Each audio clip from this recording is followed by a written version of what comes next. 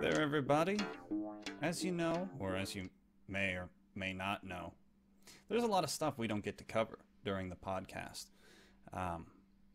We record on Wednesdays and publish on Friday or Saturday, and so we don't want to be too out of date with our news, so we really only gather the news from Sunday or Monday, Tuesday, Wednesday, somewhere in that 3 or 4 day range.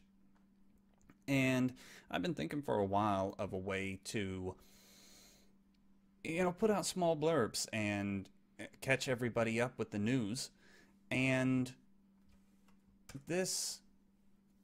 I guess this is my first attempt. We'll see if we can catch up the news, things that we likely won't talk about in the podcast because it'll be too old by the time we record and far too old by the time we publish the podcast.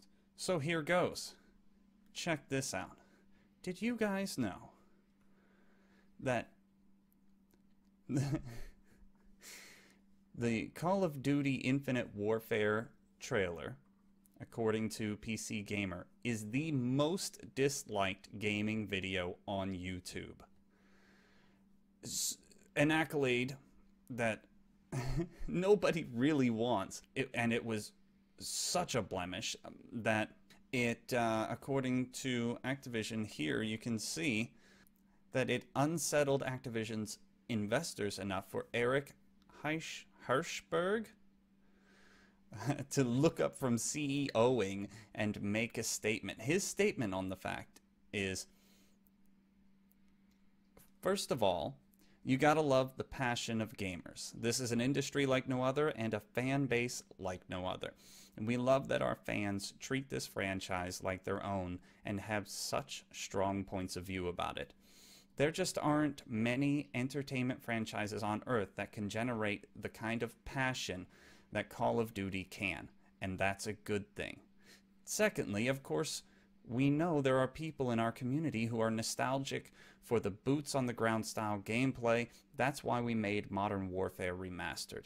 But we also have millions of people in our community who want to have new innovative experiences in the game each year, and Infinite Warfare is going to deliver that.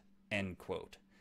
That is a hot load of CEO spin doctoring, is what that is. It doesn't mean anything. People don't like it because it's Call of Duty Halo Edition, as Nate said. It is something that somebody else has already done better many times. It looks hardly any different by the trailer. Mind you, it's a tiny sample, but by the trailer, it looks hardly any different from Black Ops 3, which was hardly any different from Advanced Warfare. They're talking about 6 degrees of movement and other such like that, and I used to love 6 degrees of movement games, but not if I'm, like, skittling around on a fucking... I don't even know how to describe it. But people don't like it because they don't like the idea. Not because they're passionate. Oh, I mean, I guess they are passionate, and they're rather insulted at the fact that Activision has made the same goddamn game 3 times in a row. Super doubly jump robot suit Call of Duty Halo Edition. And what did you expect would happen? This is... I didn't like it either. And like my brother said, Call of Duty needs a break. How long has it been since Call of Duty had a break? I can't remember. 2007? 2008? Something like that?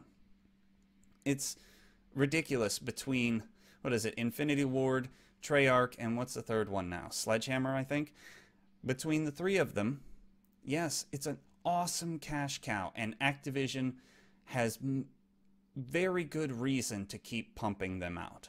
But that doesn't mean you're not going to wear out your fan base. I mean, there's a delicate balance to be found here, and I think they've finally tipped the scales too much. Who knows? We'll see.